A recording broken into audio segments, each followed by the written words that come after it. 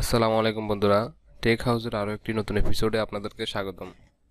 বন্ধুরা, আজকে আমি আপনাদের সামনে বাংলাদেশ সেনাবাহিনীর সৈনিক পদের একটি নিয়োগ বিজ্ঞপ্তি নিয়ে হাজির হলাম। বন্ধুরা, আজকের এই ভিডিওটি থেকে আপনারা জানতে পারবেন এই বিজ্ঞপ্তিতে আবেদনের বয়সসীমা কতটুকু লাগবে, শিক্ষাগত যোগ্যতা কতটুকু লাগবে, শারীরিক যোগ্যতা কী কী লাগবে, এছাড়াও আপনি মাঠে কী কী কাগজপত্র নিয়ে যাবেন, কিভাবে আপনি আবেদন করবেন, এছাড়াও খুঁটিনাটির যে সকল বিষয়গুলো আছে সবগুলো বিষয় নিয়ে আজকে আমি আপনাদের সামনে আলোচনা করব। তো বন্ধুরা, আশা করি আপনারা পুরো ভিডিওটি দেখবেন। যদি আপনাদের দরকারি মনে হয়, যদি আপনাদের মনে হয় যে এই ভিডিওটি দেখলে আপনাদের উপকারে আসবে কোনো কিছু, তাহলে অবশ্যই আপনারা পুরো ভিডিওটি দেখতে থাকুন। তো বন্ধুরা, আর বেশি কথা বলবো না, চলুন ভিডিওটি শুরু করা যাক। বন্ধুরা, আপনাদের সুবিধার্থে আমি একটু জুম করে নিচ্ছি।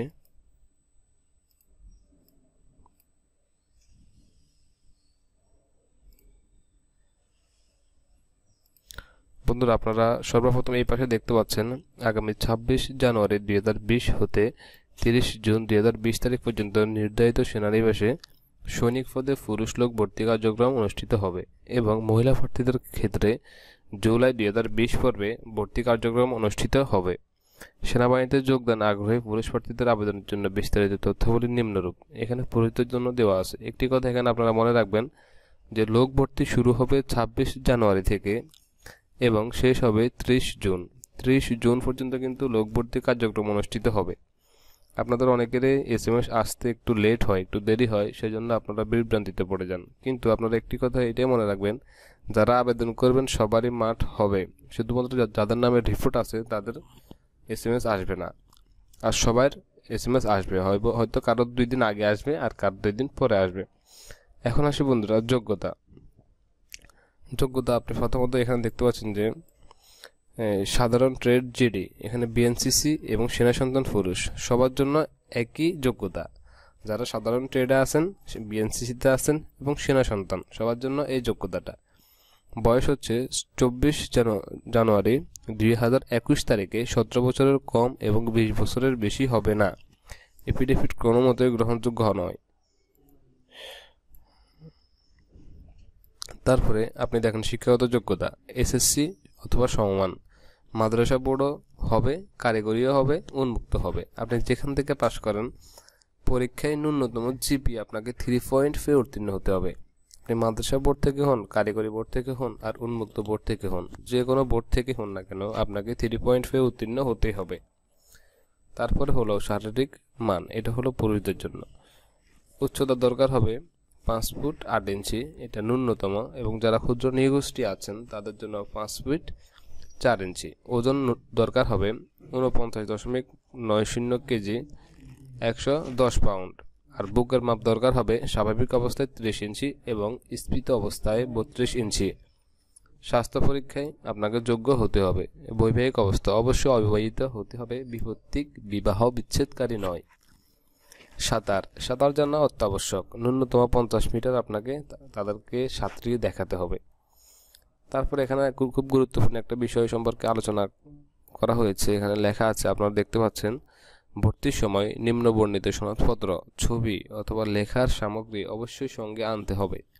এখানে যে যে বিষয়গুলো লেখা আছে এগুলো আপনাকে অবশ্যই ভর্তির সময় নিয়ে যেতে হবে। আর আপনার যে প্রথম দিন যে মাঠ হবে ওই মাঠে আপনি শুধুমাত্র অ্যাডমিট কার্ড নিয়ে গেলেই হবে, তবে পরবর্তীতে আপনি সকল কাগজপত্রগুলো তাদের সামনে দেখাতে হবে।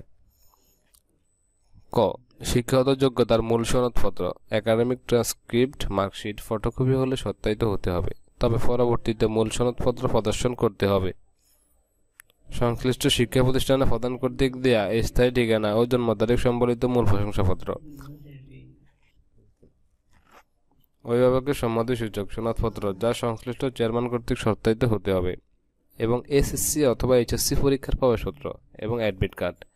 সংশ্লিষ্ট চেয়ারম্যান কর্তৃক দেওয়া জন্মসূত্র, নাগরিকত্ব ও চারিত্রিক সনদপত্রের মূল কপি, নিজ জন্ম নিবন্ধন সনদপত্র এবং পিতা ও মাতার জাতীয় পরিচয়পত্র অথবা স্মার্ট কার্ডের সত্যায়িত ফটোকপি, এবং নিজের যদি থাকে তাহলে সেটা গিয়েও নিতে হবে। সদ্য তোলা পাসপোর্ট সাইজের 5 সেন্টিমিটার ইন্টু 4 সেন্টিমিটার 6 কপি এবং স্ট্যাম্প সাইজের 2.5 সেন্টিমিটার ইন্টু 2 সেন্টিমিটার 2 কপি সত্যায়িত ছবি নিয়ে যেতে হবে। ছবির ফটোকপি নীল অথবা আকাশি রঙের, ফরিদীয় পোশাক হালকা রঙের হতে হবে। সাঁতার জানা এগুলো তো অবশ্যই দরকার হবে, এবং আপনার যদি সাঁতারের জন্য পরীক্ষার জন্য যে সকল পোশাক দরকার হবে সেই পোশাকগুলো আপনাকে সাথে করে নিয়ে যেতে হবে।